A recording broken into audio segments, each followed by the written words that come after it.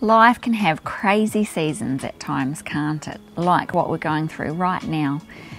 And at the beginning of this year, I had really clear plans of how I was going to move forward in what God has called me to with my art.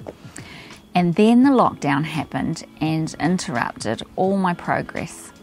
And I actually had to grieve and let go of how I thought this year would look. And I found myself one day crying out to God, saying, God, I'm so frustrated right now. I need you to show me really quickly how to navigate this space in peace.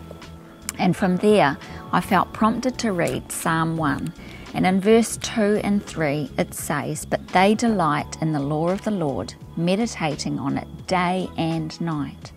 They are like trees planted along the riverbank, bearing fruit each season. Their leaves never wither, and they prosper in all they do. That line, bearing fruit in each season, leapt off the page at me, and it gave me such a sense of hope.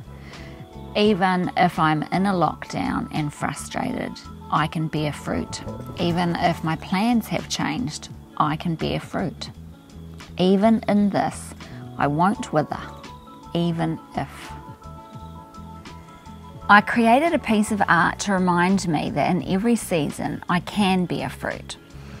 The key is in the first part of those two verses. They delight in the law of the Lord, meditating on it day and night. So, do you need to grieve the plans that you had and process what now? Are you feeling stuck and not sure how to make progress? I encourage you to seek God, get in His Word, and know that in each season, whatever that may be for you, you can bear fruit.